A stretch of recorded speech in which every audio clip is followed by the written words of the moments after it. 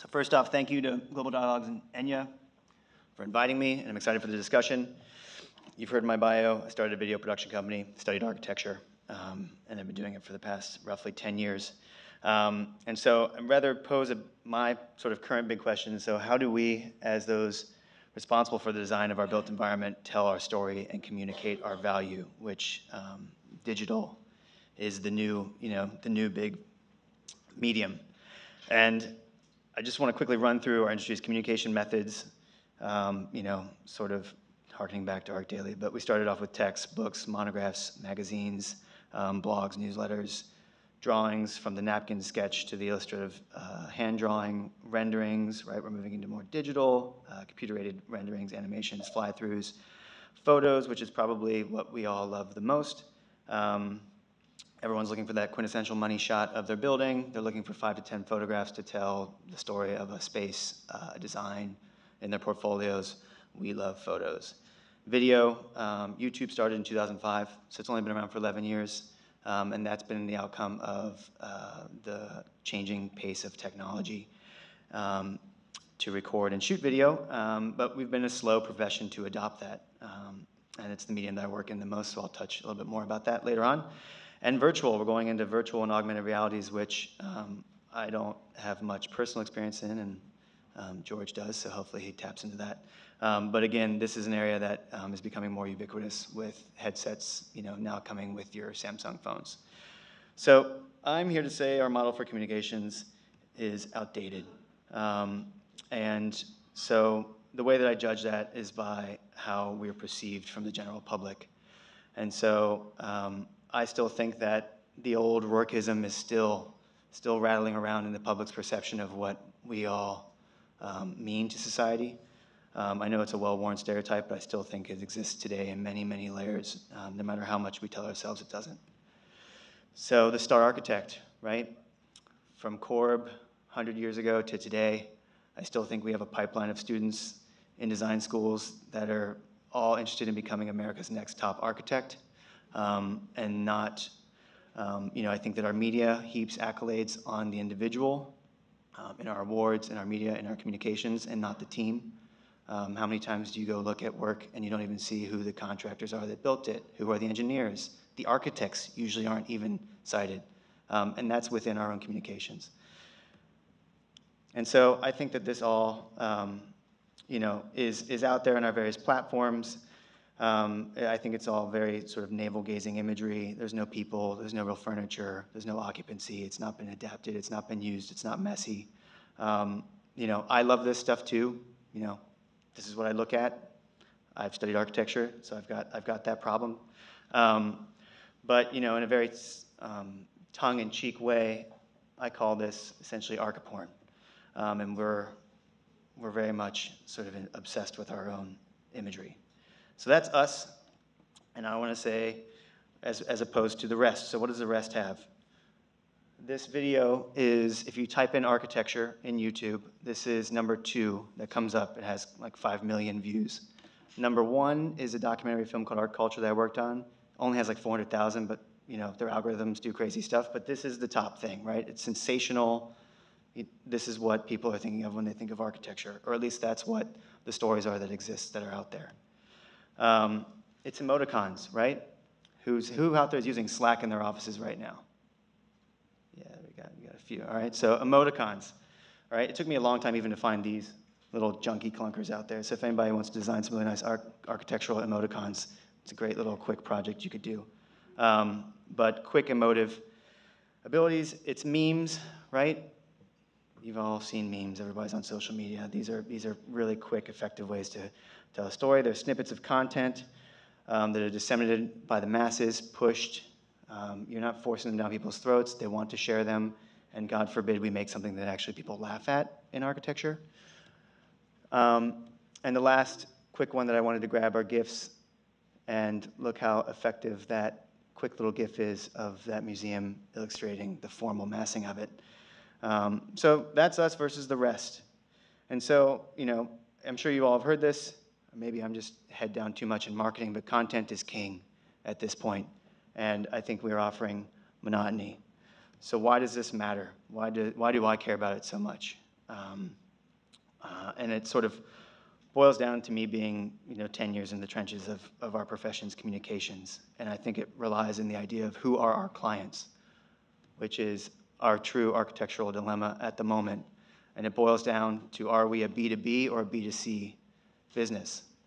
Are we, and when I say B2C, I say B to consumer, but that's user.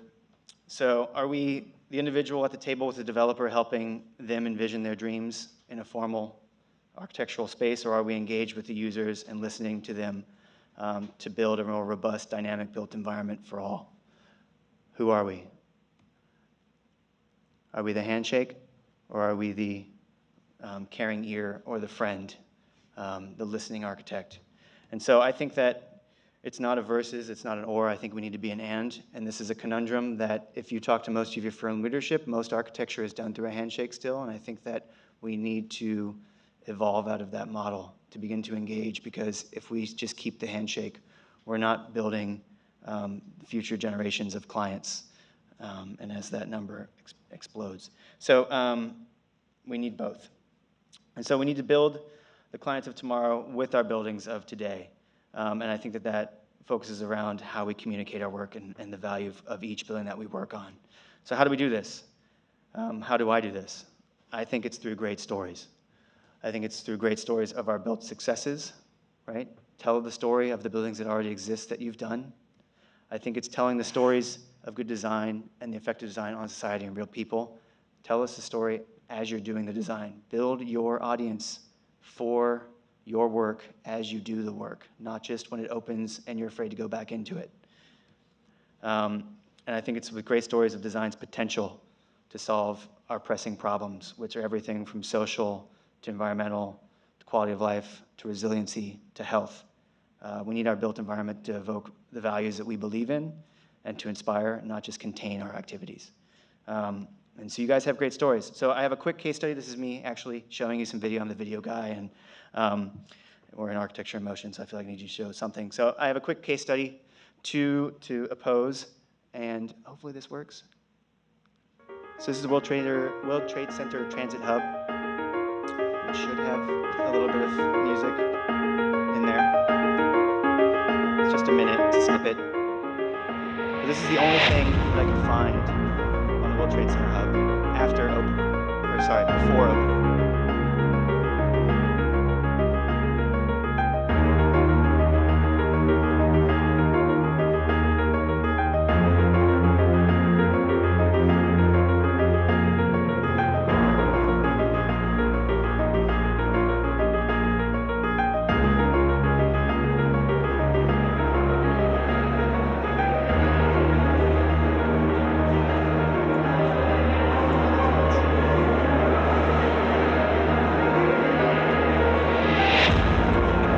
So you get it zooms into a whole bunch of spaces.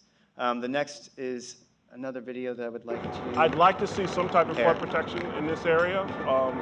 That's going to happen. We're vulnerable, obviously, being close to the water.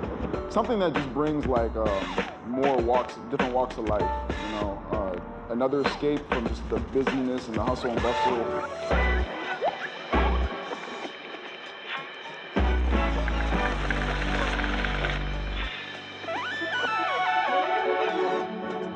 There's this great space that could really become community space, cultural space, and active uses.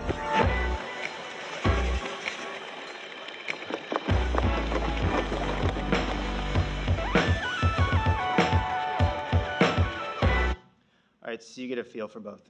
These are what was put out before they were built, right? So obviously, the dry line hasn't been constructed. It hasn't doubled or tripled its budget, and people aren't pissed off because it cost, X billions of dollars yet, which the Transit Hub has that problem. But I believe that, if the Transit Hub was actually out there narrating the conversation a bit before it was able to just get slammed, I think the conversation would have been somewhat different. And neither one of these, I was not involved with either one of these. I think what the strengths are in this by Bjarke Ingels' group and Squint Opera, which is the agency behind this, is actually allowing the consumer/user to tell the story. It's not, a wonky policy person.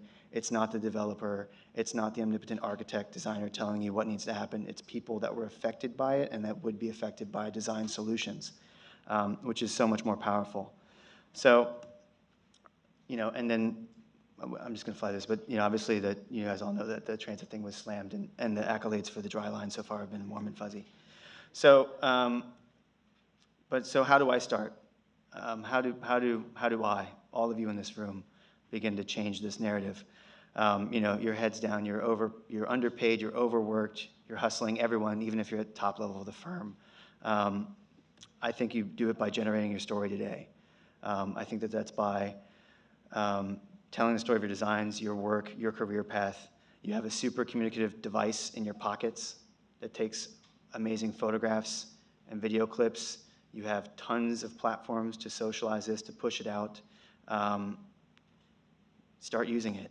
I think that and if we all start doing that at 200,000 plus licensed and unlicensed architects in the United States, we'd start to change the narrative of architecture. And I think it's now, which is what we'll get into more about the conversation, and I have a couple more slides, is because technology is allowing us. In video, equipment's getting cheaper, lighter, faster, smaller, all right? That is 360-degree cameras, right? It's drones, it's GoPros, it's stabilization, it's VR, it's AR. All of that stuff is getting easier. The consumer's having it. It's going to be in their pocket. It's going to be on their face. It's going to be in their glasses. It's there for us to use. So I think we need to start preparing for that and using our abilities to tell stories about our work. Oops. Because I think if it's not us, then someone else will dictate the narratives of our built environment. And I believe it should be the profession that's tasked with that responsibility. Thank you. That's my contact.